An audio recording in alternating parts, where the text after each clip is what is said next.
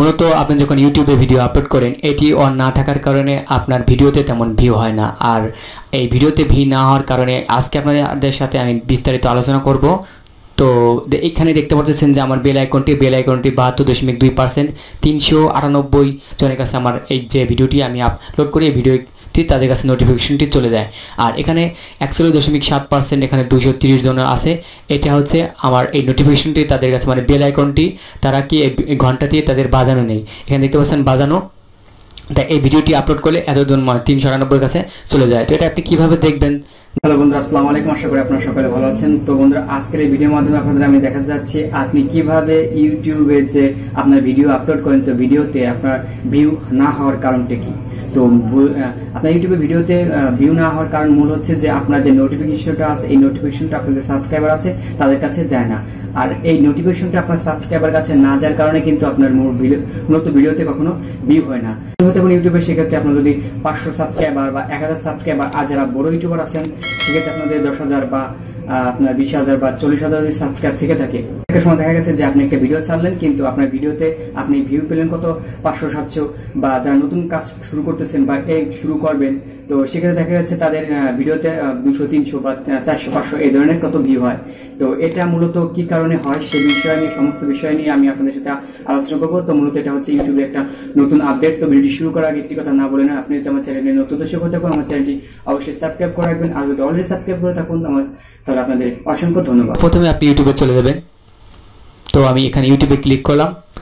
আর এখানে ইউটিউবে ক্লিক করার সঙ্গে সঙ্গে আপনি এখানে আপনার ইউটিউবের যে পেজটি আছে পেজটি চলে আসবে। এখানে আপনার চ্যানেলের লোগোটি শো করবে।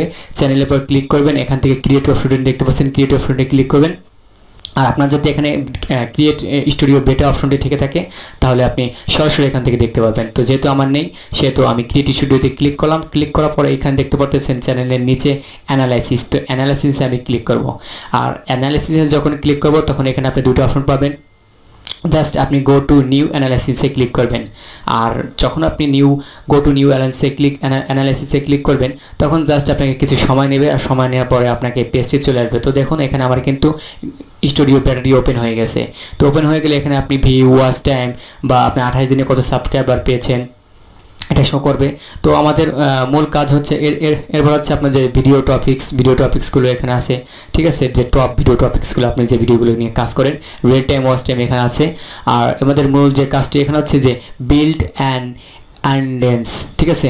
জাস্ট আপনি এখানে ক্লিক করুন। এখানে ক্লিক করার সঙ্গে সঙ্গে স্ক্রল করে নিচের দিকে আসবেন। আর জাস্ট এখান থেকে আপনি দেখতে পারবেন যে এই আপনার যে সাবস্ক্রাইবারগুলো আছে এই সাবস্ক্রাইবার এখান থেকে দেখতে পাচ্ছেন যে আপনার সাবস্ক্রাইবারটি ফাটানো আছে। আর তার মানে হচ্ছে এখানে এখান থেকে আপনি দেখতে পাচ্ছেন যে আপনার সাবস্ক্রাইবটি ফাটানো আছে।